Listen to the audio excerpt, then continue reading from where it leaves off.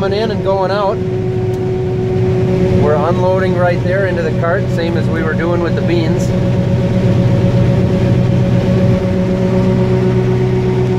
There's the corn going in. So underneath the corn head, there's little rollers underneath there that spin around and pull the plants down underneath. And as they're getting pulled down underneath, the cobs get stripped off, and what's left of the stalks and the leaves get chewed up in those lawnmower blades that you saw in one of the last videos. Right now in this field, if you can see that, it's a little goofy looking, but right now our instant is 220, 217. This is a pretty good spot in the field. That's bushels per acre. There's our percentage of the corn coming in. Moisture is 19.8. On moisture, we got 76.5 acres done. No, it's pretty good. We can go right through there. Got a guy talking on the radio here. There's our average is 193. That's the field average. That's bushels per acre.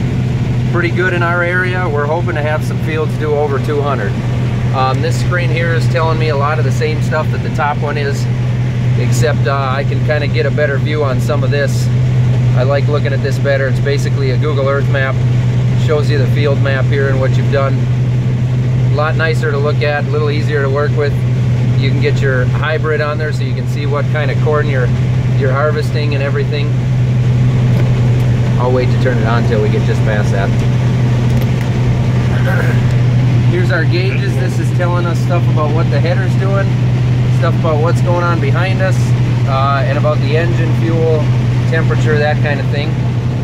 Then we got this gauge down here. It's kind of nice to work with. It shows our bushels coming in and our moisture coming in. We can reset and watch our acres here and the amount of pounds, the number of pounds we've harvested. Yeah, I don't know what else. A lot of it's basically the same as bean harvest. So I'll try to get some more videos when I think of some stuff that's going to be interesting to you guys. Stuff that is easy to get some video of and explain to you guys. Sometime I'll try to show you a little bit more about how the combine works. Try to give you a rundown on that. We're going to have a full cart here. Stick around, let you guys watch that.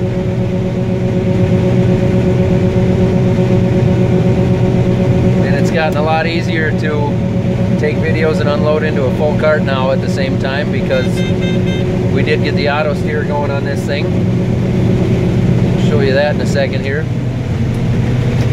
All good. We're going up a hill here. The corn's a little bit shorter on the hill, but it's got auto steer here. Switch to this page, we can set our 0 mark, so it will follow that every 20 feet because we got a 20-foot head. And for the little bit of sway that the planter does, there's actually feelers right down on there that ride.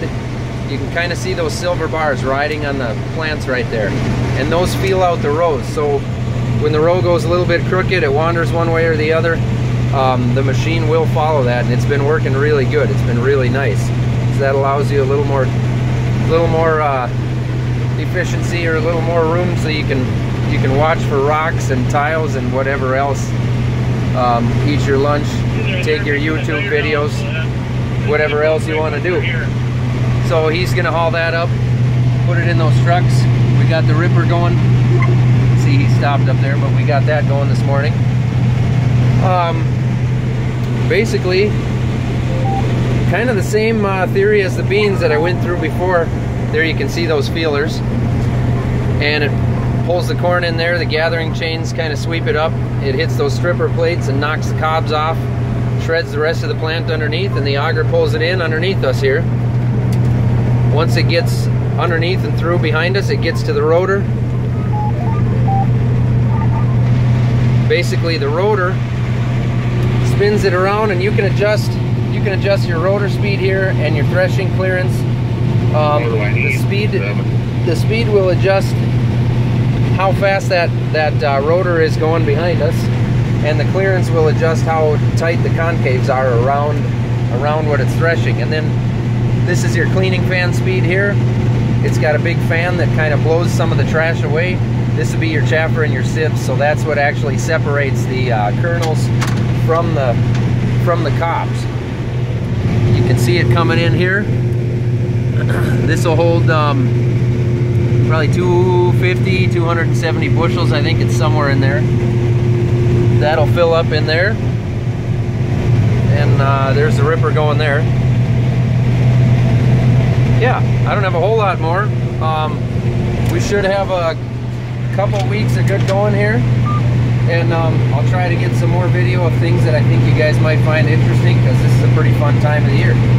So stay tuned, and for those of you who just follow Facebook or Instagram and aren't on YouTube, you can head over to YouTube and look for MN Millennial Farmer. There's a lot of videos on there that I don't post to Instagram or Facebook, so you can go on there and watch the videos. I would encourage you to make a YouTube account and become a subscriber, but it doesn't matter as long as you're watching the videos. That's cool. What else? Yeah, if you're only on YouTube, head over to Instagram and Facebook and become a fan. Thanks for watching. Hopefully I'll get some more videos out soon.